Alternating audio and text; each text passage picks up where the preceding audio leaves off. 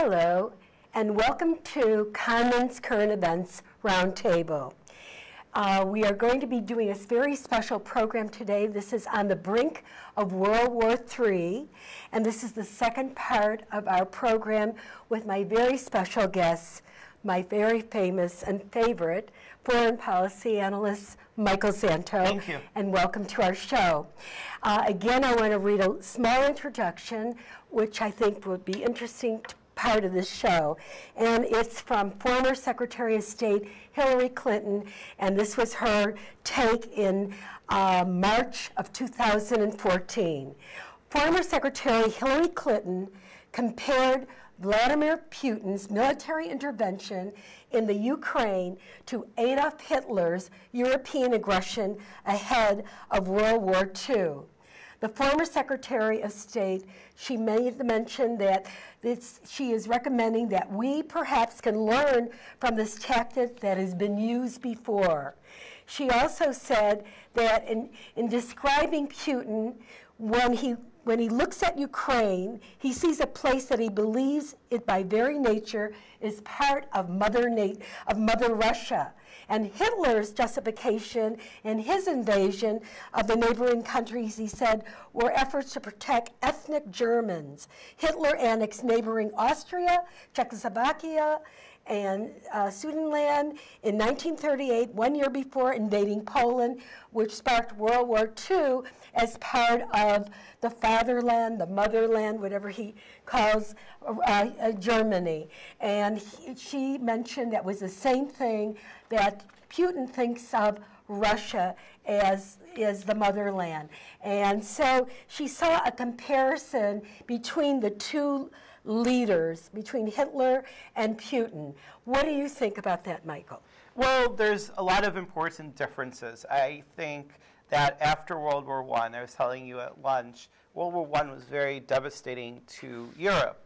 And no sane leader would actually try to do a repeat of that. And Hitler did do a repeat of it. Now there were innovations, more higher use of tanks, and the Germans modernized tank warfare, or basically created it for World War II, but still a massive war.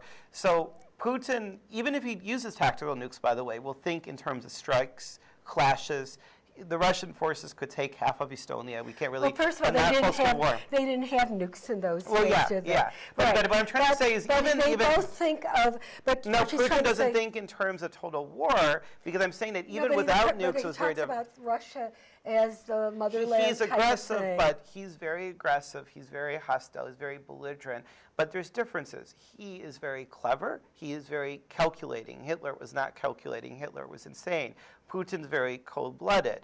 But he's not insane. No, he's not insane, but the problem is he has enormous leverage, which people just don't understand. But he has to explain it to them, having the world's largest nuclear arsenal. My point is World War I and World War II, even without nuclear weapons, with the exception of Hiroshima and Nagasaki, were extraordinarily devastating, and those type of massive wars are very hard to control. That's why the old Soviet Union preparing to launch, potentially, having the preparations for a massive invasion of 2 million forces, maybe, and tens of thousands of tanks, really scared us. Not only did they badly outgun us, but just by us responding with tactical nukes, it could blow up completely out of control and then lead to a total nuclear exchange. Now, let me ask you, Michael. There's a word that's been used and it's been getting thrown around. It's called hybrid warfare. And we talked about it earlier at the Bluegrass about we met earlier for lunch, and we talked about disguised warfare. Well, no, I told you. Okay, so I told you. We talked about disguised warfare. Okay, so I told you that the best way to understand hybrid warfare is disguised warfare. So that was the way. Do you think that Hitler, and do you feel that Putin both use that type of No. So deception. Because they were both of them were deception. Well, just a minute. They were trying to tell their people, the Russians, the Germans, that other people were trying to take away their land, and this is part of their land, in disguising their warfare. No. It's a very different matter. So explain the difference then. Now, there are actual you know, there are actual lies. So we actually disagree on certain things. No, so that's well, good. so clearly Hitler lied often, but deception is a major part of Russian military doctrine. And hybrid warfare, I don't want to go first into the technical details of all the different things they do. It could be hacking, it could be sabotage, it could be terrorism.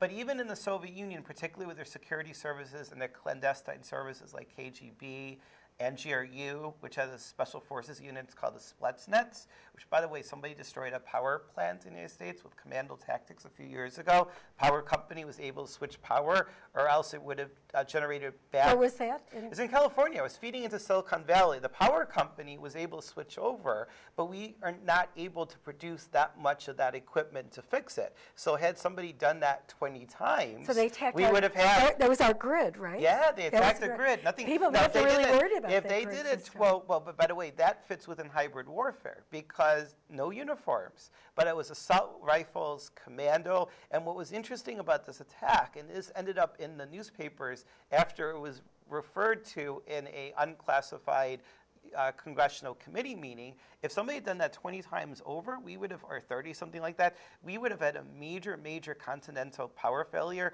that would be very hard to get out of because we don't produce that much equipment for these plants because it rarely breaks. And not only that, plants require power failures. We don't have a required power. That's really so scary. The plants, people coming in and destroying our grid. Yeah. So no, but here's the thing. That's a different type of warfare. That's a type of hybrid terrorism. This is asymmetrical, and the Russians are very clever at it. But it was interesting. So they did it 20 times. You know, the plans to produce these things don't produce very many in the best of circumstances. With no power in North America, then you have other problems. We don't have enough generators. So James Woolsey always warned that an EMP, a massive EMP with a nuclear blast, EMP is what? Electromagnetic pulse. But the one that he always warned about was a massive one triggered by a specialized nuclear explosion in the stratosphere over the center of the United States, which would completely fry our electric grid. And that So this is part of hybrid warfare. Yes. So the thing that's interesting about the attack that we never heard that word before. That is something new. It is new. It's a new. new word. But the interesting we need thing, a new dictionary. But the interesting thing is, so the reason that James Woolsey was worrying and warning, he was Clinton's former CIA director, is he claimed that the North Koreans and Iranians could supposedly manage this attack, and they would do it from a ship. But if we could tell who would do it, there's a very chance that we nuke the heck out of them because it could cause us to starve. But hybrid warfare involves unmarked people shooting up a power plant, just as they did right outside of Silicon Valley. And just imagine trying to produce these rare parts with no power in the continent. We don't have enough power generators to do it. See, old wars where you knew who your enemy was. The person wore a different uniform than you did. You know, it was always about the uniform. You would always know who your enemy was. When the Russians went into Crimea and then eastern Ukraine, Putin kept saying, what Russian troops? What Russian troops? They didn't have uniforms. Right, at first. And then even they went in with tanks, and those were rebels. The rebels were using some of the most advanced Russian tanks. And then suddenly, every once in a while, there'd even be air-launched missiles. So there wasn't such a thing where there weren't rebels. They were actually Russian soldiers. It was a mix. But the rebels were getting their orders and their backing from regular Russian forces and also GRU. And this is one of the ways that Putin is far more clever than Hitler. Hitler thought in massive invasions. Putin wants to gain leverage. He wants to, also because the United States overall. So you're saying he goes into one country and then not goes even into sometimes, another not country? even, because he didn't really take over Syria. He didn't even, he barely even, he barely even used his air force against Ukraine. So he did go into Syria. And barely. Yeah, so 5,000 troops. Okay, and he did recently pull out, but he does have a residual. Pull out. It's a residual group that's still there, right? No, it's more than the residual. For example, he said, and just recently, he said, in pullout, Moscow aims to avoid a quagmire, which is a situation that's, full of problems. I don't think that's actually his quote, actually, that you said the quagmire. Yeah. Here's but the thing. What did he gain? Do you feel that he did his job? No, there was no real Russian pullout. So the S-400 anti-aircraft missiles. But he said he pulled out. Well, he says a lot of things. He's a liar. He's a KGB guy. Deception is part of his game. It's a big part of his game. he now has the S-400 anti-aircraft system in Syria. It is a huge, huge threat to Turkey. It's a huge, huge threat to all of NATO in the Eastern Mediterranean. So you're saying they're still there? Oh, they're very much there. And there was no such thing as a pullout? Well, there is a pullout of planes. What did he pull out, 5 people? Well, he pulled up planes that, as he said, can go back there in hours. But the S-400 is there. It is the most formidable Russian air defense system. The U.S. military is very scared of it. The French... What is it again? It's an anti-aircraft missile system. Why don't we have it? Well, we have our own things, which are at least as good, but that doesn't counteract theirs. The U.S. military is very, very afraid of the S-400. Once the Russians had an excuse to put the S-400 in Syria, the French wouldn't even fly their planes into Syria. What the French started to do was launch air-launched cruise missiles from hundreds of miles away in the Mediterranean because they didn't want to fly their planes into Syria and get shot down by the S-400. But he wants to keep Assad in power. No, I don't think he even cares about that. He wants to keep his bases there. What he's done in Syria, Kaliningrad, and Crimea... Well, Assad allows him to do that. It doesn't matter. You can kill Assad tomorrow. But he keeps him there. Assad's a little excuse, and the next day he has a different excuse. Assad's a convenient excuse. So the reason he's in Syria is because strategically it's good for him. Well, it's a little bit of a tripwire. This is why. So that's good. But it's that's a little hybrid. bit, by the way, that's hybrid warfare. But it's a little bit of a tripwire. One of the reasons I really didn't expect Russia to move forces there is even with S-400, with push comes to shove, we or even the Turks probably could take him out. But you see, if we struck at those Russia, I mean, pretty easily actually, because it's far enough from Russia, those ground forces, that it's like an overextension. He can't really adequately defend them, at least with conventional forces. But the point is, if we had to strike at those forces, and 1,000 Russian soldiers died in Syria, he is his pick of targets in Europe, or even in the continental United States. But I doubt in the American homeland he would ever strike in a very deadly way, because if you really, really upset us, he knows that we could fire strategic nukes and destroy him, even though we know that that could be suicide. But we don't seem to do anything. As Putin, he goes to the Ukraine, he's going into he's possibly going in maybe into Latvia.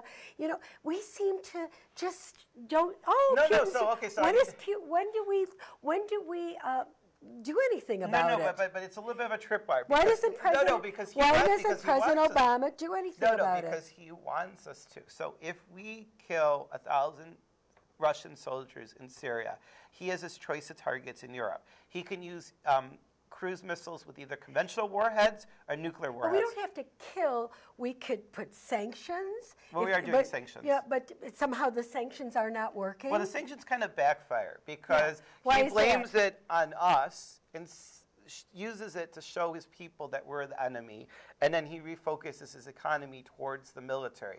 You know, so it's amazing that what he did in Syria only involved 5,000 Russian troops. Not only that, you know, one of the devastating things about the S-400 anti-aircraft system, it means that a couple $100,000 Russian missiles could destroy a $20 million U.S. fighter. So everything he's doing is very cheap. But one of the things very noteworthy is in Syria, he's using cheap World War II bombs, which cost $500 each, which are far more powerful than the bombs Israel and the United States use usually, because we're not trying to kill everyone. So he has this very devastating force that he's doing on the cheap, and yet he starts firing cruise missiles from ships in the Caspian Sea nearly 1,000 miles away. Now, why would he do that? It's much more expensive to fire cruise missiles from 1,000 miles away. Why is he doing it? I said this, and then a month later he said the same thing.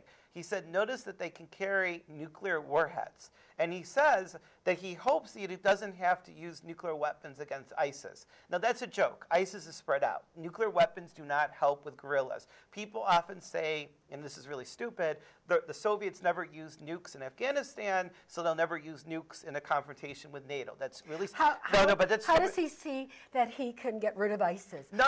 He doesn't care about ISIS. So he doesn't care. He might be behind ISIS. They're quite possibly behind ISIS during the Cold War. You think they're funding the Russians? Look, Russians are funding ISIS? Absolutely. Why do you say that? Well, look, Karl the Jackal, for example, had lived in East Germany